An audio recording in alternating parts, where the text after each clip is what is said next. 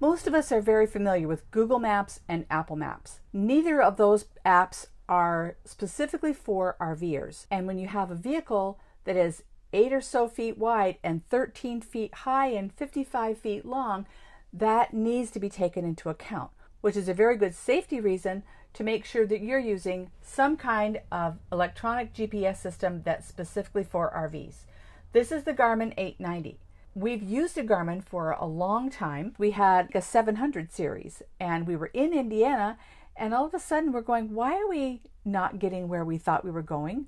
So we checked Google Maps. We were actually 100 miles out of the way.